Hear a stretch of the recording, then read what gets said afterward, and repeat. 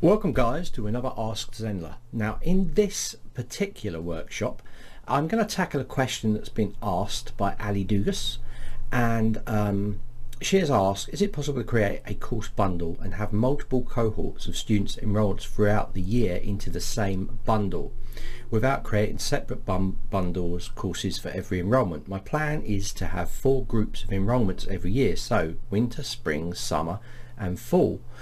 But for example, when the winter students will not be done with their drip by the time the spring students sign up. So I guess like if they're enrolling in the last few days of winter, then they'll still be going through their drip sequence.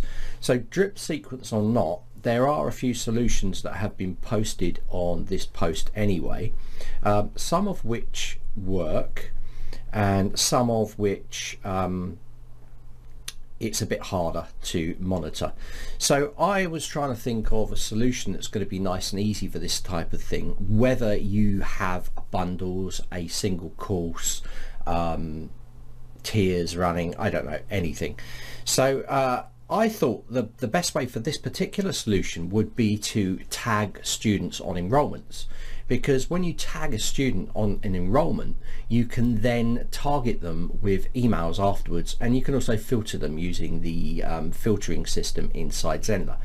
So for instance, when someone signs up for the winter, they're tagged with winter 2020.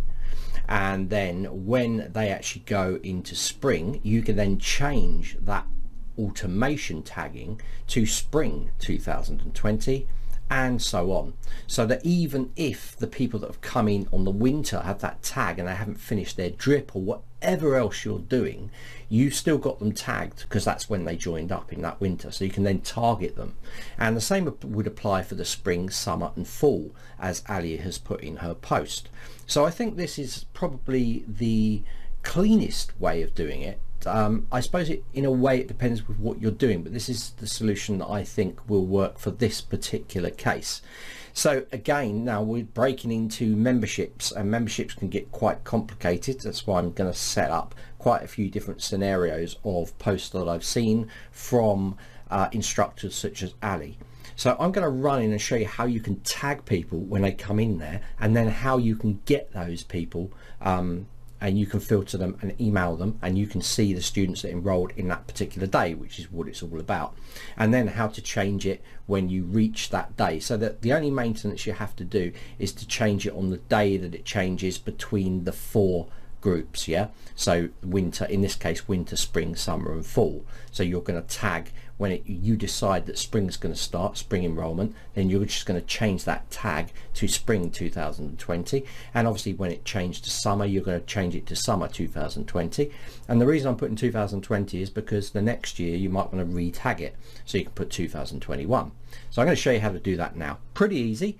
So hopefully this will be a solution for you, Ali, and we'll see how it goes. So let's jump into my site, and I'm just going to do it on a course. It really doesn't matter whether you do it on a bundle, whether you do it on tiers, or whether you do it on a single course. So I'm going to show you how to do it on a single course, and then you can set your automations up in the same way.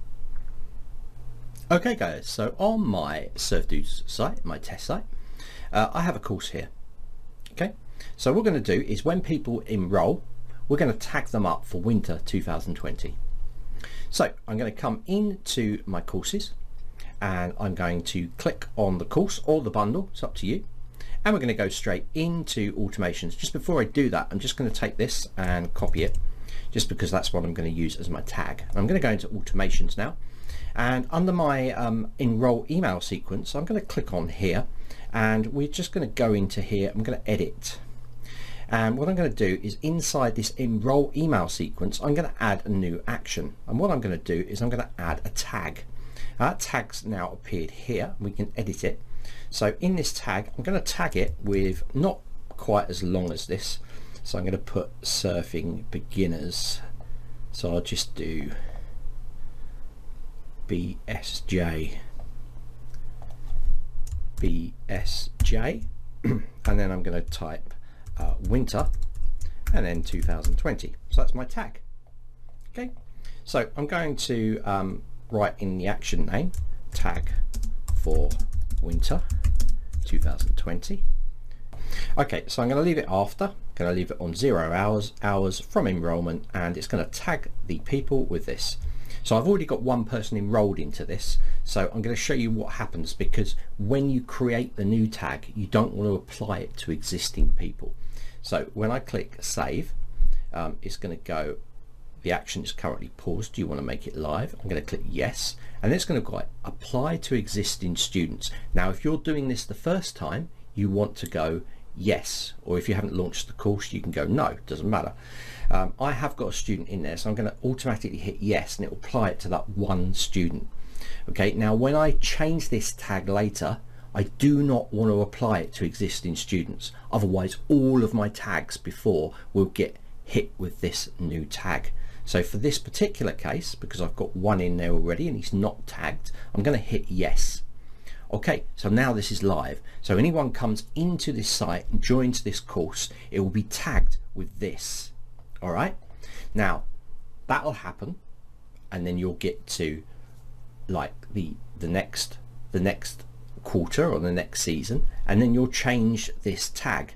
And when you change this tag, you do not want to apply it to existing students. All right, so let's put in here spring this time. So I've changed it now. Pretend time's gone by, you've got lots of enrollments, they've all been enrolled under the tag winter. Okay, and now we've changed it because we're just coming into the new season, and we click save changes.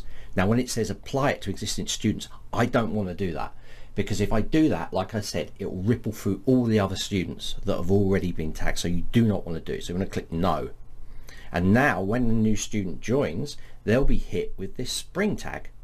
So what's going on now? So let's have a look and see what's happened to our students that are on that course. So we go to students on the course, we're going to see our students come up, and you're going to see that they've got this tag.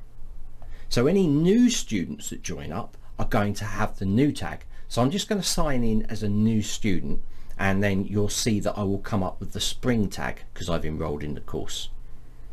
Okay guys, so I've just set up 100% off coupon just so that I don't have to pay for this course. And I'm going to come in here, and we're going to go and enroll in the course as a new student, 100% off. So I'm going to log out as well. So I'm just going to set up a brand new email. So you don't need to see this. I'm just going to buy it. I've signed up for the course. So if I now jump into my admin and we go to the courses again, we're going to see another student, and he's going to have the spring. So let me just log in as the administrator. Let's now go into my course and go to students, and we're going to have a new student come up, and you're going to notice that now it is in spring. So that student has been tagged with spring. So now we can communicate with these students, and we can tag them up so that we can actually get through to them. So if I go and I send an email to these, I go to email broadcasts, I can now set up a draft. So I've got a draft in here. Let's go and let's find these people. Let's use an advanced filter. Let's go to all contacts first of all and add a group filter. So we're going to filter this. I'm going to add a filter, and we're going to go and we're going to go user tag contains, and then we're going to go spring. And you're going to see, once I save these changes, that we have one there. So now I can send an email out just to these users that have enrolled in spring 2020. So this is why it's really important to make sure that your tags are meaningful to you. So I know this is surfing for beginners, starting the journey, spring 2020.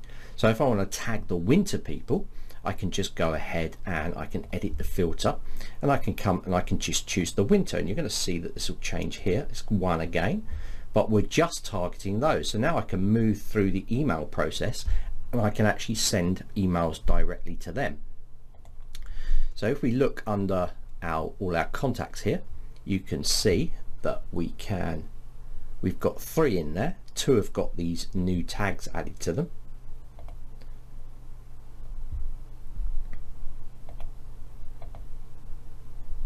And you can even set a filter in here. So you could set a filter with user contains tag, and then you can set the tag there, and you'll see just those users that have got that appear in there. Again, you can see them all as a list inside here.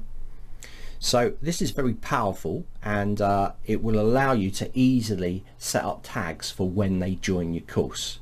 Okay, so hopefully that's really clear for you guys. So that's how you can do it using tagging. So hopefully, Ali, this helps you and helps you other guys out with your kind of membership sites. Very easy to implement, as I said before. Any of the courses, you can set that extra tag on enrollment, or you can even tag them up when they finish the course.